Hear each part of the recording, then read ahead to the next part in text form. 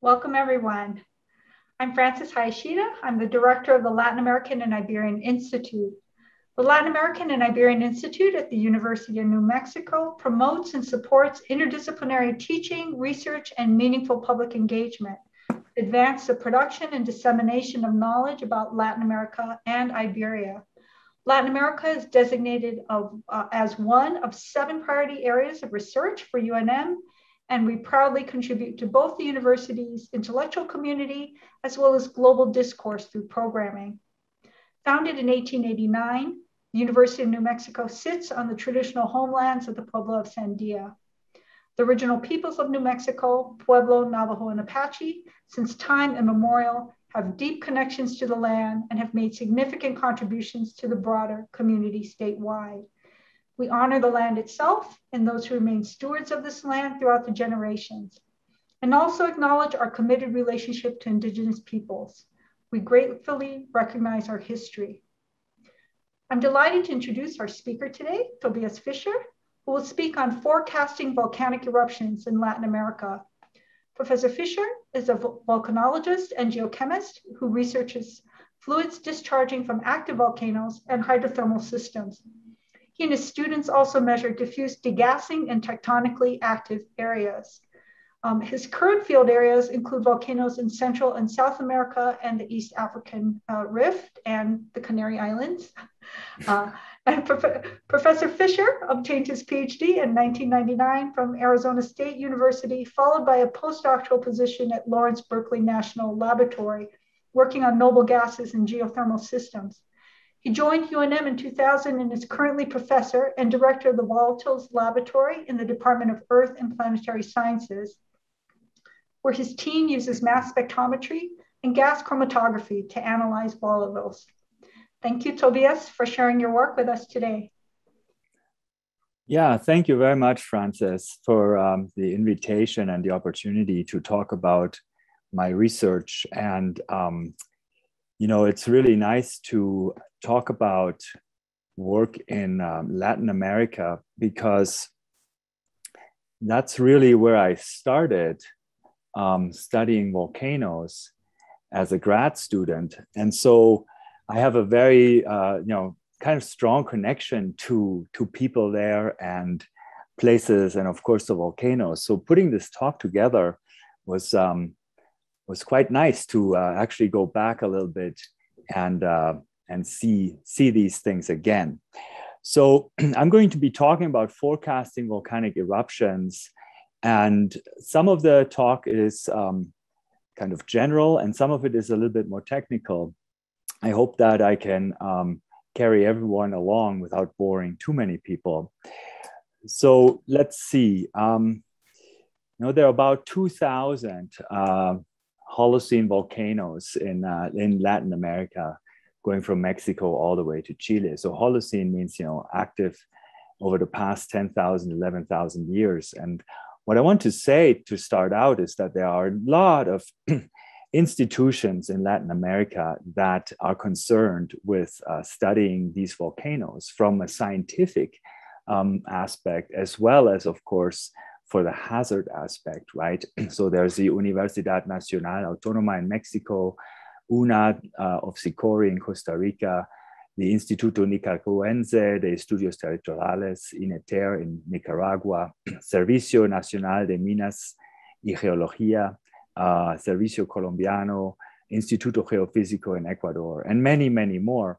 And there are many scientists and students and technicians and engineers who, what they do is they monitor the volcanoes and they do science to understand what happens during precursors of eruptions and during run-up of eruptions, and then dealing with the hazards that are associated with them. So without those people that work there, scientists like myself would have no way of obtaining the data and doing the work, right? So everything we do is really in close collaboration with the scientists from these institutions. So, Latin America is a big place, right? So if you look at the map on the right, we see all the triangles. that stretch from Mexico all the way down to the tip of Chile. Those are all the Holocene volcanoes that are located in Latin America. And if you zoom in to the right side of the South American continent, we see that there are some chains of volcanoes that go from central Colombia into Ecuador. Then there's a big gap in volcanism where there's actually no recently active volcanoes through most of Peru. And then once you get into southern Peru, Bolivia, and northern Chile, you have again lots of active volcanoes. Then you have again a gap. And then again, you have a bunch of active volcanoes going from central Chile all the way down to the tip of South America. And the reason why there are these gaps has to do with the way the subduction zone is working and the way magmas are supplied to these regions or not, right? So people have been studying these gaps and trying to understand them for quite some time. And it really has to do with, where is the magma?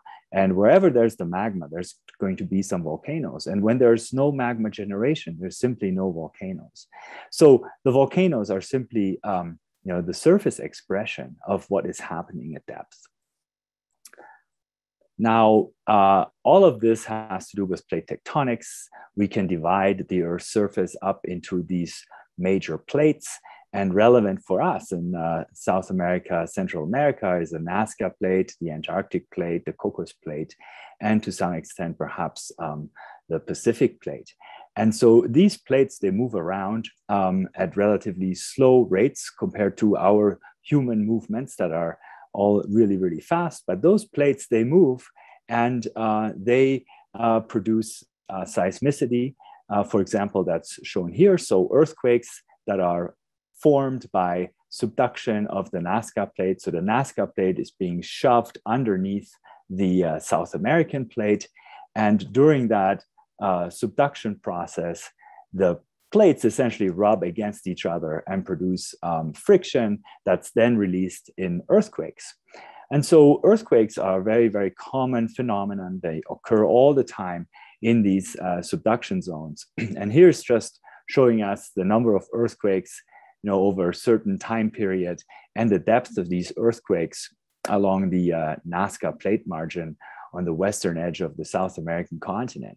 And we see that, the plates are rubbing against each other and subducting, and the earthquakes are quite shallow on the western edge, so where the oceanic plate meets the continental plate. And then as you go further to the east, the earthquakes actually get deeper and deeper. And so that is because we have these subducting slabs that are shoved down into the mantle. So here is an outline again of these earthquakes, the location of these earthquakes. The round dots are the earthquakes. And the outline shows you in the black lines, shows you more or less where we think the subducting slab is. So we see that we have shallow earthquakes to the western side, and then we have deeper and deeper earthquakes as we get to the east. And the earthquakes happen where the slab is subducting. So from that information, we know that these plates are moving and producing earthquakes. And that is also the process that produces magma in these locations, right? So here's a very schematic diagram that shows you the same kind of cross-section anywhere along a continental margin where you have a continental lithosphere. So in our case, that would be, South America, for example, a continental South America. And you have the oceanic lithosphere that's subducting down underneath the continental lithosphere. And the crosses are these earthquakes, the shallow earthquakes. And then as you go down deeper, you get these deeper earthquakes. And at some depths, there are no more earthquakes because everything is moving kind of in a ductile fashion. So the friction is no longer released by breaking the rocks, but the rocks just simply flow, and the earthquakes that are produced are just very small or not at all. An important part about volcanoes and magmas is that this oceanic plate is an oceanic plate, so it's been sitting underneath the ocean for millions of years, and it's soaking wet with seawater, right? So the seawater has just been absorbed by minerals in this plate. And as those minerals get exposed to higher and higher pressure and temperatures, as the plate descends into the mantle, water is being squeezed out of those minerals and rises up into the overlying mantle. And that process is a very, very important process because it actually lowers the melting point of these mantle rocks, right? And then you can get melts forming in this mantle right where the water comes off the slab. So this is really interesting because you're shoving down this cold plate that's been sitting on the ocean forever. And you're still melting rocks, though. That is just because the water helps the melting of the mantle wedge. So these magmas then rise up to the surface slowly, very slowly, and stall in the crust at some point and form these things that we generally call magma chambers, right? And once these magmas eventually perhaps make it to the surface, they will form the volcanoes that we see at the surface and that we can study. So a volcano, of course, is sitting at the surface. You can look at it, you can study it, you can sample it, you can analyze the samples, you can collect all kinds of rocks and so on. And it is the surface expression of things that happen way, way deeper down in the mantle and in fact have to do with the entire tectonic cycle, because material that comes from the slab gets shoved down into the mantle, and part of it comes back out through the volcanoes, right? So the volcanoes are in essence kind of like a recycling factory of stuff that originates from the oceanic plate, gets mixed with the mantle, the crust, and then ends up producing rocks and volatiles and gases that come back out to the surface, to the atmosphere. So now, in terms of volcanic hazards, right? So volcanic hazards, they are kind of unique. What this plot shows us is the chance of occurrence in any given year in percent. And then you have the damage, fatalities. There are no dimensions on this one. But when we look at, for example, floods and droughts and earthquakes, they occur quite frequently per year. And the volcanoes don't occur as frequently generally as earthquakes and floods. But once you have these larger eruptions, right, that have a small chance of occurrence, that have a smaller chance of occurrence than a flood or a drought or an earthquake or a tsunami, the potential for damage and fatalities can be quite dramatic, right? So volcanoes are a certain hazard, and Mount St. Helens is shown here. So chance of a Mount St. Helens occurring every year is about 10%. So we should have Mount St. Helens, Vesuvius-style eruptions all the time, and we do. Volcanoes go off around the world all the time. Often we don't hear about it because sometimes they're in remote locations, or it's just like there's so many other news that we don't really pay attention to these eruptions. Like, for example, the La Palma eruption in the Canary Islands has been going on for almost a month now, yet many people haven't even heard about it because it's not on your radar. So of course, if you get to the super volcanoes like for example Yellowstone or so, those are extremely rare. But if such an eruption happens, it would produce a global catastrophe. So the potential for damage and fatalities is huge compared to floods and droughts and earthquakes, but the occurrences for those large eruptions is very small. The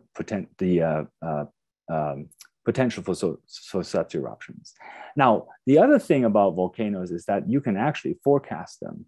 And that's, again, very different from other hazards. So, for example, if you have a hurricane like Sandy or Katrina, the real precursor to a hurricane is maybe a few days or a few hours.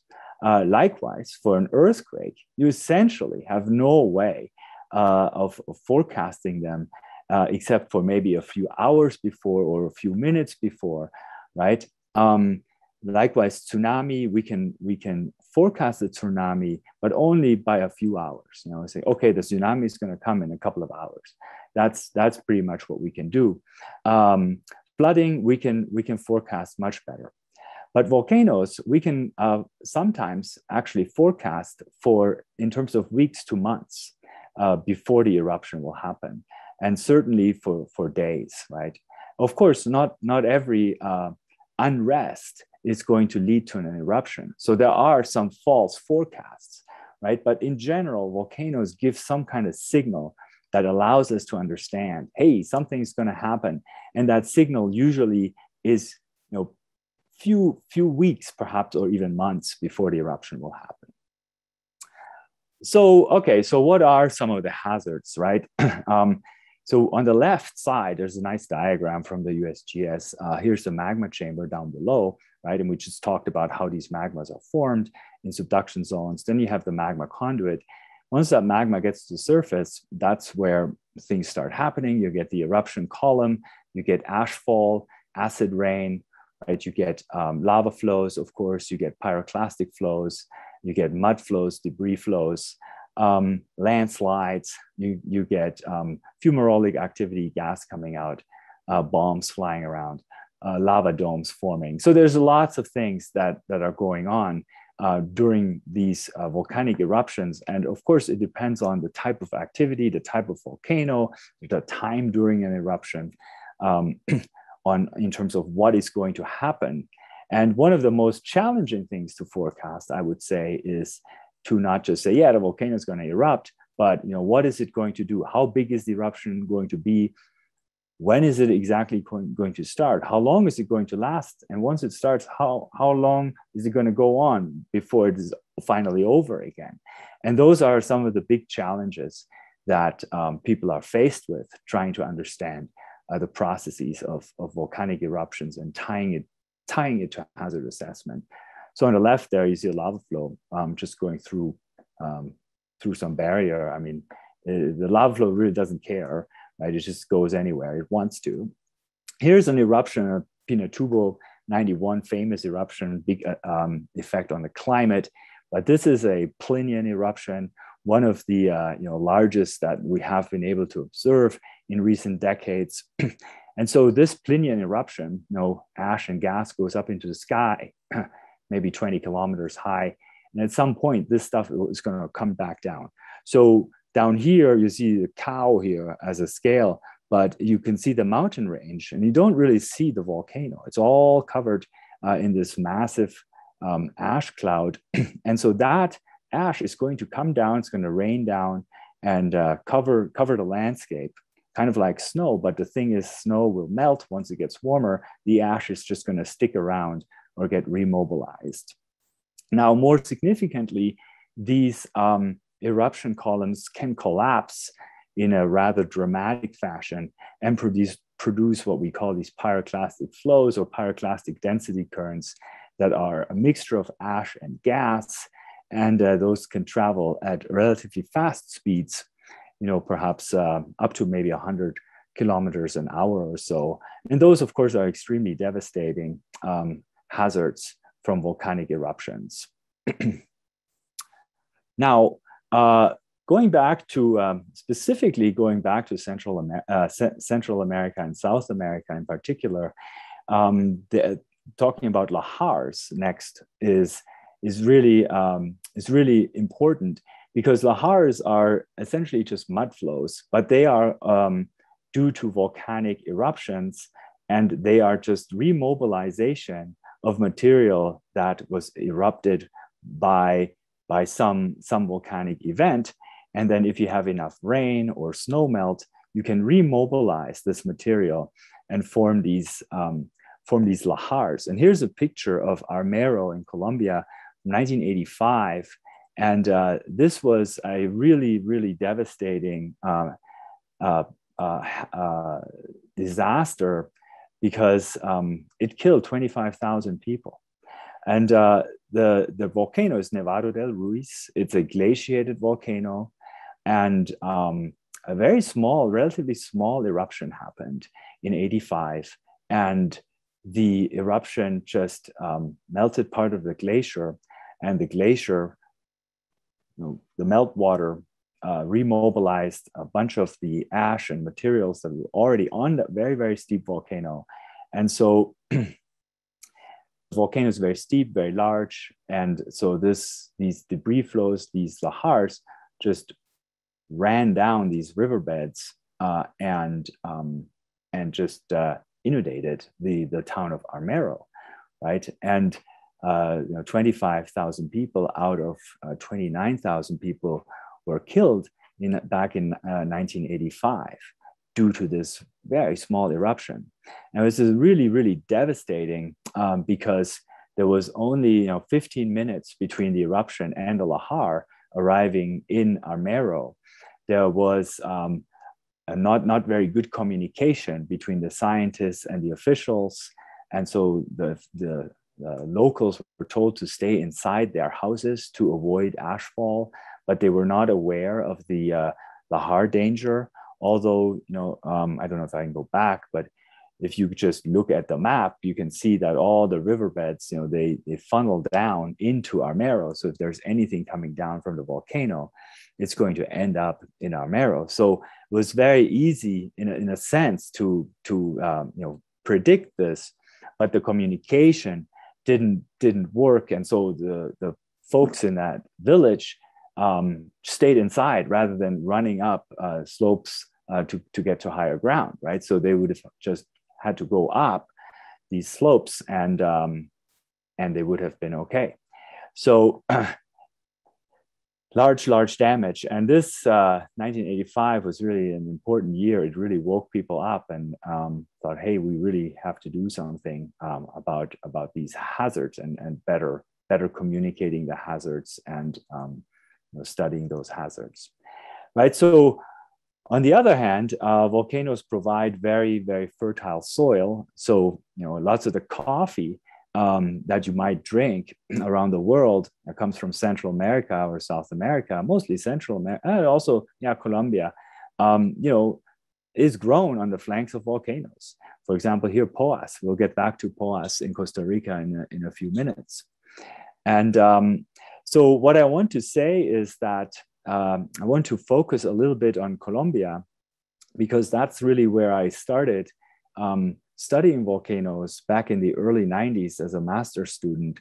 And I want to focus in on Galeras volcano, which is the southernmost active volcano, or one of the southernmost active volcanoes in Colombia. So, and I want to point out Marta Calvache, who was a classmate of mine at Arizona State University. And she is a native Colombian, and she worked on Galeras volcano, on the geology of Galeras, and figured out the eruptive history of this volcano, and also the hazards of this volcano. And then after her PhD, she went back to Colombia and ran the observatory near Galeras for many, many years, and has for the last, I think, 10 years or maybe even 15 years, been in Bogota, very high up in the Geological Survey of Colombia. I think she is now the director of the Geological Survey in Colombia. So this is just to illustrate that she is trained as a field volcanologist. She was trained collecting these samples, analyzing them, making hazard maps, and interpreting the history of the volcano. So Galeras is well known in the volcanological community because there was an eruption in 1993. This is the crater of Galeras. And in 1993, there was a small eruption at this volcano that killed 6 scientists, right? There was a workshop there that, in fact, my advisor, Stan Williams, was leading at the time. And there was a field trip going down to the volcano to sample some of these gases that I'm sampling here, exactly this place over here. And a very small eruption killed the scientists that were doing measurements and collecting samples around the crater of the volcano, right? The very small eruption was kind of a freak incident. And So that's why Galeras is quite well known in the volcanological community. So during that time, I was just starting out my master's. I was there in '93, and I didn't go to the field trip that day just out of pure luck. I went on another field trip, but that was really the moment when I thought, well, I should really see if we can forecast these eruptions, and this is really kind of what I want to do. So in '91, I spent 3 months at Galeras volcano for my master's thesis, and the initial plan was to collect samples at this exact fumarole twice a week. But because of the eruption, it was just simply the activity was too high. And so I had to kind of change my perspective and the topic of my master's thesis. And so what I was kind of focusing on was this correlation between these very curious seismic events that are shown here. These are called tornillos for the aficionados of seismology. So these are screw type events, and they are very long. They last like 40 seconds, and they have a very low frequency. They're very interesting seismic events. And they weren't discovered at Galeras, but at the time they were like really something quite new. And so what I did was I just used these events and plotted the duration of these events and compared it to the gas flux. And that's this ancient plot that I made, almost 30 years ago now, I guess. And so it's just, plotting these events, and, I used duration because it seemed to be a parameter that at the time people thought had maybe something to do with the pressurization of the volcanic edifice, right? So in my mind, it's like, hey, you have this volcano, you have this magma down here, it's degassing, you have a dome that's sitting on top of it, and the eruption occurs because you have pressurization of gas under this dome. And so we need a way of understanding that and forecasting that. So I read about the seismic events, and they said, oh yeah, it relates to pressurization. And I thought, well, if there's pressurization, then there's no gas coming out. So then I measured the gas coming out with an ancient instrument. And in fact, there is this kind of correlation when we have no earthquakes like that. We have pretty high fluxes of this gas, 6,000 tons of sulfur dioxide a day. And then, in February, these gas fluxes went back down, down, and these events started kicking in. And then an eruption happened right here. Eruption happened right here. And then right after the eruption, the gas went back up. So the gas pressure was released and the gas came back out. And there was no seismicity. So in hindsight, it's very easy to look back and say, oh yeah, this is what happened, right? If you look at this, you can come up with a model, and if you publish it in a timely manner, journals like Nature even go for it, right? So I've always been intrigued by like trying to understand like both the seismicity and the gas and how they work together. But the problem is, you see that this eruption that killed the 6 people was right here. And you see that we have this increase. In hindsight, we see that this increase happened. But before I started looking at it, nobody looked at it. And the reason is, this is in December and January, holidays in Colombia, right? Everybody is getting ready for the festivities of the Christmas and New Year's celebrations and so on. So the observatory is not very much staffed. All these events have to be analyzed by hand. No gas flux measurements have been done because you actually have to go out and drive around the volcano to make those measurements, right? So the point is the data is very sparse, right? And so what you see is simply we had to figure out a way to collect more data. And this is a gas ratios, over the years, one data point in 89, a couple of data points in 90, a couple of data points in 91. And then, you may see some changes before an eruption. But imagine going up to this volcanic vent and collecting these samples in these small bottles, taking them back to the lab and analyzing them. To get around to analyzing them takes time, right? So then we developed this, my advisor really developed this instrument that is supposed to measure gases continuously. And he called it the black box. And I think it didn't really catch on at the time, but he was he was really the first to put together like some sensors in a box and just stick it on a volcano and record things. And here we're testing this at this exactly same fumarole at Galera's volcano a few years later. I think this was probably 96, 97 or something like that. So yeah, Central America is really a fantastic laboratory for testing instrumentation.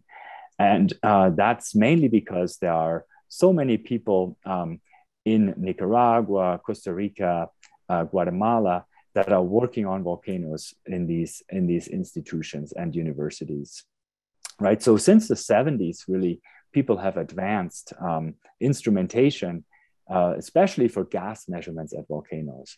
And so here is an example of Masaya lava lake. When my student and I went there a few years ago, and what you see is, this is lava at the surface. It's just down in this little hole, I don't know, maybe 20, 30 meters down. And the lava is just moving really, really fast. And as you can see, the gas is just coming out of that lava. So what that tells us is, the magma or the lava is degassing continuously. It's continuously moving. And the gases that reach the surface is something that we can analyze and sample, yet you can't analyze this lava down there. It's just impossible to get a sample from that. So, because of the importance of the gas emissions and how they could potentially be used for forecasting volcanic activity, there has been a big push since like 2014 or so by a group called the Novak group out of Sweden to instrument a number of volcanoes with continuous gas measurements. And what you can see, and this is important for this talk, is that so many of these sites are in Latin America, right? And that really has to do with the fact that there's a lot of really fantastic support from the local observatories that are participating in these experiments. So these are now continuous gas measurements rather than having to go out, make a measurement once a day or once every few days or once a week.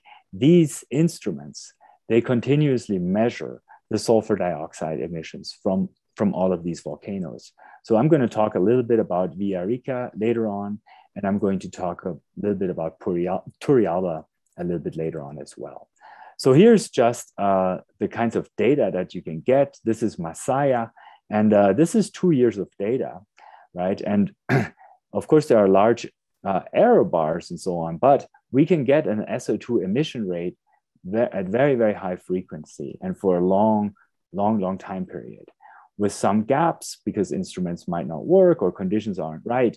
But you can now get all this data continuously, and that has really revolutionized the way we can look at volcanic processes.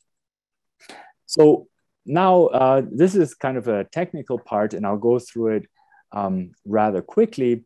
If we have, and some of my students, I think, or some of my students are online here, they know this, and I've shown this many times, but if you have a gas, or if you have a melt that is at high pressure, let's say 30 kilometers depth, and that melt has gas dissolved in it, carbon and sulfur, and at some depth, that carbon to sulfur ratio might be 1. Okay, so the molar ratio of CO2 to SO2 could be like 1, for example. And as that melt rises to the surface, that carbon to sulfur ratio in the melt will change because the solubility of these two gases are so different. So the CO2 is less soluble. So as the melt rises up to the surface, the CO2 will just bubble out more than the SO2, right? So the melt gas composition is going to change. And likewise, if you sample the fluid, the gas, it'll mimic that same process. Okay, so the gas that comes off is going to be more CO2 rich, but as that magma degasses or rises to shallower levels, it will, the gas that comes off the volcano will mimic that process. So the carbon to sulfur ratio is going to change because of that difference in solubility. So this is kind of the schematic idea. And so in essence, volcanic gases are the only direct and real-time chemical probe of magma at depth. So we can analyze the gases that come off the magma and we can learn something about the magma. Seismology tells us about our physical probes, but the gases are really chemical probes. So in recent years, these black boxes that we had in a very crude way in the mid-90s on galeras were really advanced, were really developed by mainly Italian and Japanese researchers. And so in 2005, some pretty sophisticated such boxes have been developed. And then over the years, and especially through this Deep Carbon Observatory program, have been placed in a bunch of volcanoes around the world. So you have this box here that has just sucking in the gas and analyzing it, and then you get the data sent by telemetry, satellite, or sat phone, or whatever, down to the observatory. So you get continuous data as long as your instrument's working. Let's see. Next slide. Okay. So I'm going to show some example, one example from Villarrica. This is, so Chile is here, Santiago, Villarrica is pretty far down. Villarrica has an active lava lake inside. And in November 2014, looked like this. And in February, March 2015, eruption happened. And so we have some gas data. Here's your CO2 SO2 ratio. And here we see some data points, again, collected by people going up to the volcano, climbing up to Villarrica, collecting a sample once in a while. And the ratio is about 1. And then with the installation of the multigas system, right around mid-2014, we have gotten this amazing data set where you have, again, a low ratio, and then the ratio goes up from about 1 to 2 to about 10 right prior to the eruption. And so that, again, signals the arrival of new magma that then caused this kind of eruption. And then, of course, after the eruption or during the eruption, instrument is destroyed, so you have no more data, but at least you had this ramp up of carbon to sulfur ratio prior to the eruption. You have a few weeks in advance where you can say, hey, the volcano might be doing something, new magma is coming up. Impossible to do that if you only have a few data points, right? You might not trust your data if you only have 1 point up here, okay? So now if we go to Costa Rica, another fantastic place to study active volcanoes, there's Poas, there's Turrialba, Arenal, this is Arenal here. And Poas volcano is really interesting. It has a lake inside. So this is an acid crater lake, has very low pH, has high temperature. And here's a fumarole field that's on the side of the crater lake.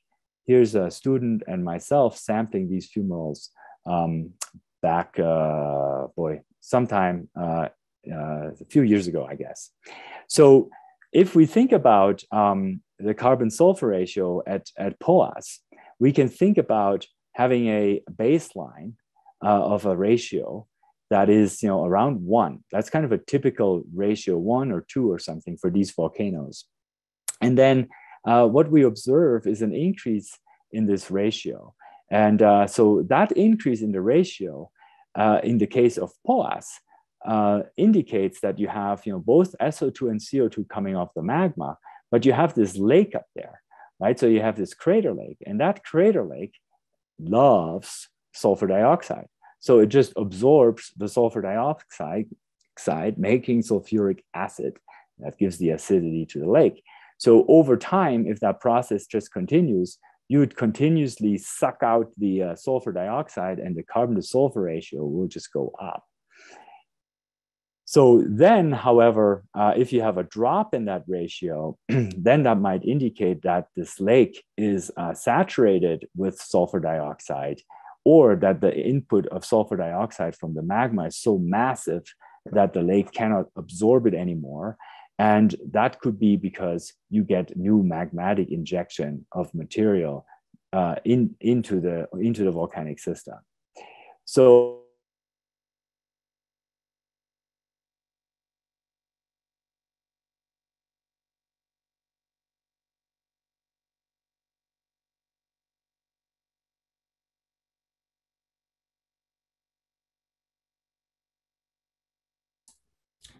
looks like we may have lost Dr. Fischer, but hopefully log on here soon.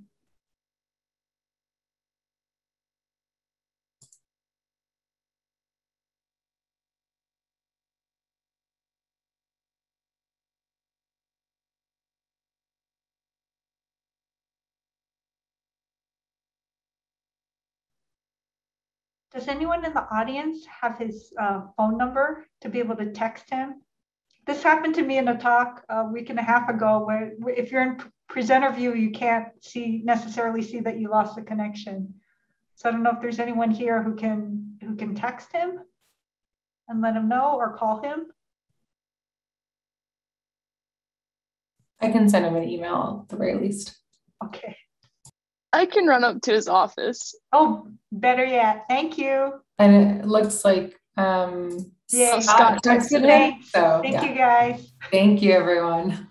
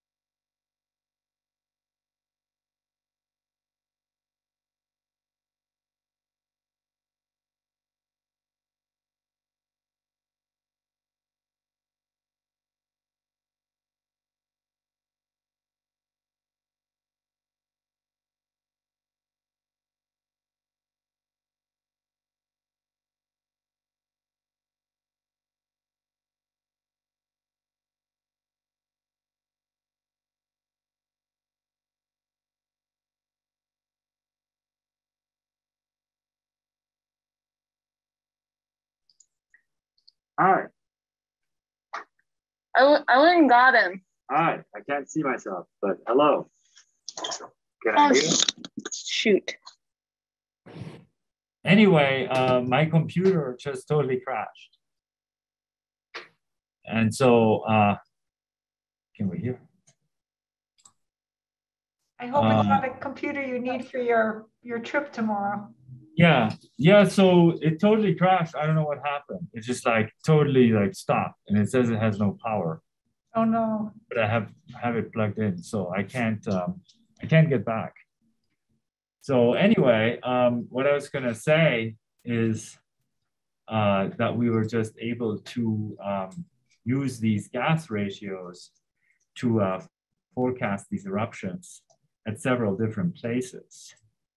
And I was showing POAS, but other examples like Turrialba, as well as Villarrica, the one that I showed. So we've just been using these techniques to better understand the processes leading to eruptions. And then I was going to end with talking about Uturunku Volcano in Bolivia, because that's a very interesting place because it hasn't erupted in 200,000 years, but it's deforming very, very significantly. So people are trying to understand, why is it deforming? Is it going to become active? And so we have started a program of sampling gases there and so on. But because of the pandemic, we haven't been back since a couple of years, 3 years now. So that's it. Are there any questions?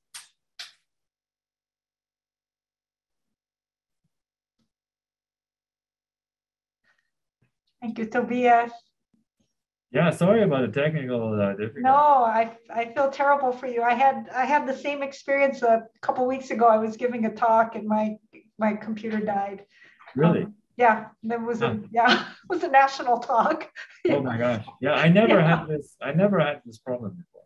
I mean, I've given so many talks and lectures online. Yeah. Never happened. I did want to ask you about Villarrica, because it sounds like you were, already collecting data there. So was there time then to warn the local population, or how did that work in terms of, notifying people? Not really. It was Okay. it was too short, and it was but the volcano had become quite active anyway, and so I didn't collect those data. Those were from a colleague of mine, Sandra Alipa. But they were in touch with the observatory and so on. But I don't think that they specifically used that data to warn them, because at that time the carbon sulfur ratio approach wasn't really as well established as it is now. Okay. So Villarrica was like one of the earliest ones, besides Etna, but at that time it wasn't as well established as it is now. So nowadays, for POAS, for example, or Turrialba, that's what the observatory relies on the most, is that ratio. Do people evacuate when they're told to evacuate? Yeah, so at POAS is a big tourist destination, and it's in a national park. So what they do is they close the park.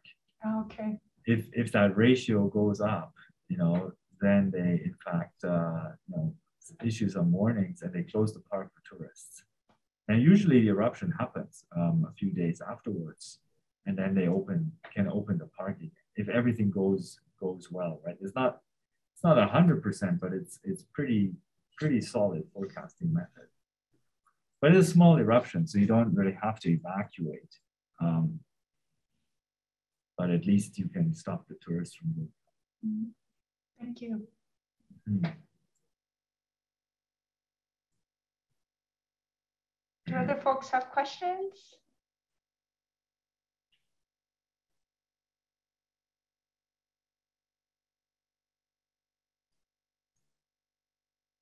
I was just also really impressed by the way that the technology has advanced, and how much, with the continuous collection of data and being able to continuously transmit it, which I guess you've seen over your career, right? That when you started, there was nothing like that. And right.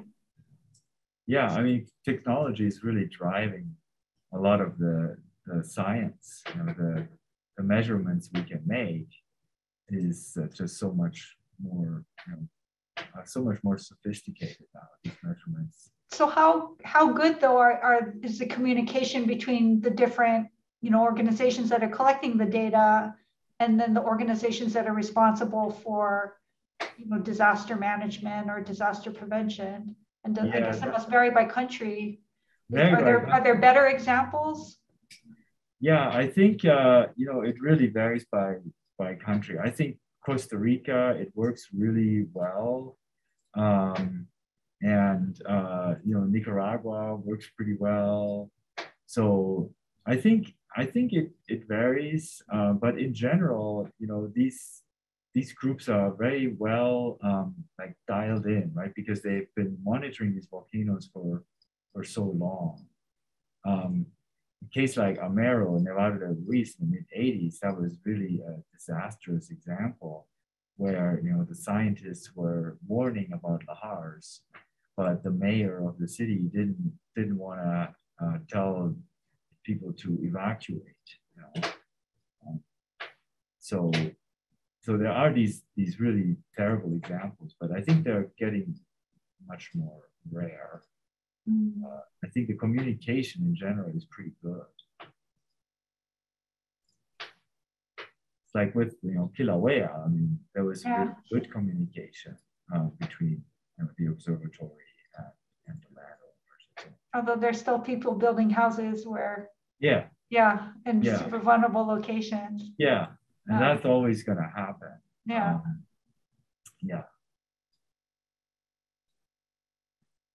I have a question. Yeah. So that CO2 to SO2 ratio, you were saying there's like a background amount that's basically 1 for a lot of the volcanoes. Yeah. After an eruption, does that background rate ever kind of get reset? Yeah, and so I was going to show that data set for Coas volcano, where you have this increase over time, and then it goes back down to close to the magmatic value, but it doesn't go all the way back down, right? So it actually ends up being higher, and it has been higher for years now since that eruption, right? So it doesn't necessarily go all the way back, but we need long-term data to really assess it, right? In general, it goes back close to where it was, but in the case of Coas, it doesn't. And the question, why doesn't it go back to 1 or 2 or 3? Why does it stay high?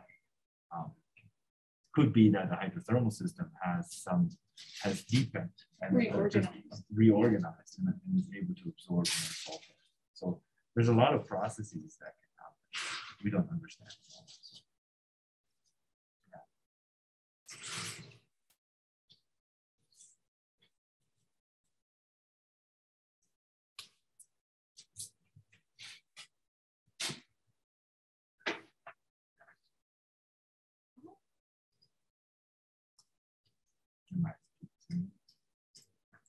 I think she's not on that. Oh, she's. You're muted, I think. There. Thank you so much, Tobias. Yeah, sure. Appreciate your doing this. Sure. Yeah. Yeah, it was fun. If people want, you can also turn on your cameras if you want to do that or not. So,